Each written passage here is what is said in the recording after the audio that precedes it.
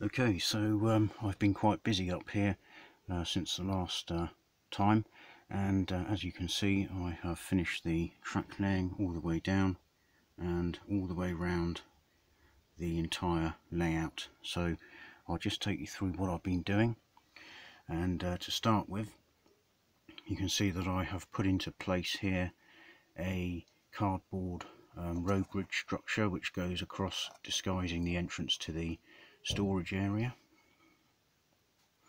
And what I will do is put some sort of back scene on there and a road surface there, and build obviously this up, put some brick papers and things like that.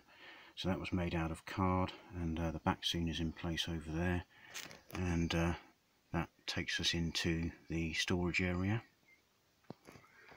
And then this area here is the sort of void in between the bridge and the other scenic section. So we've got the 6 road storage area over there, and we've got the inner oval just there, and that comes round into this area here. So the 6 roads are over there going behind the back scene, and then we come into another scenic area here where we have the single track line and passing loops and sidings.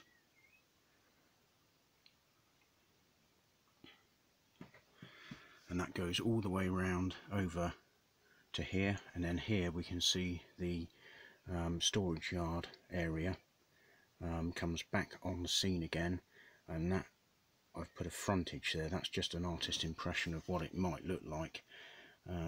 It's not, you know, actually as it's going to be, but obviously the actual scenic break bit and back scene, that is.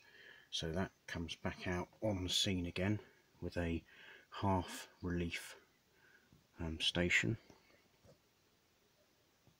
And then just following on down, we've got the inner oval there, main line, and a connection to the main line from the inner branch line, and that goes down to there where we have in the foreground the 4-road engine shed. And there is the front of the 4-road engine shed, and over there we've got the single track oval coming through with a passing loop, connection to the main line, siding there, and the track work carries on with a fueling point over there. The main lines go past there, passing loops, and entrance to the depot. Coming round over here, we've got the main line in the background, inner branch line in the foreground, and then we go through past a DMU stabling depot area, which also acts as a sort of fiddle yard because I can roster DMUs out of here onto the line into the station. And that comes round conveniently into the other end of the station area. All the track work is done, tested, and it all works, thankfully. One method I use for putting the track down, I use a mixture of I use sort of PVA wood glue and also the track pins as well, because with temperature fluctuations, I found before if I just use track pins, you can get a warping on the track. So by using PVA wood glue, which is sort of element resistant anyway, it acts as a really good firm sort of base for the track, and I have never had any problems with that. So that's one method that I used, was to glue the track and pin it as well. This area here sort of is a slight resemblance to the Mound Tunnel at the west end of Edinburgh Waverley, and that was done by accident, that, but I'm quite pleased with that. I think it looks quite effective.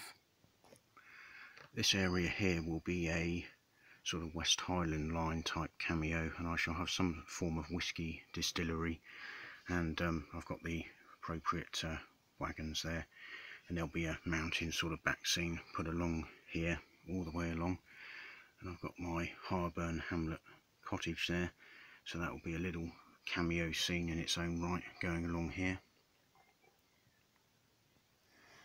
Yep, so overall I'm pretty pleased with progress, and it's you know, hasn't taken that long to get the track down, and I'm pleased with the lighting as well. The strip lights, they're doing their job, and I've glued them in place in some areas, and they're holding firm, and they do distribute the light very well, so I'm pleased with that. And yep, so that is progress so far. So thanks for watching, and see you in the next update.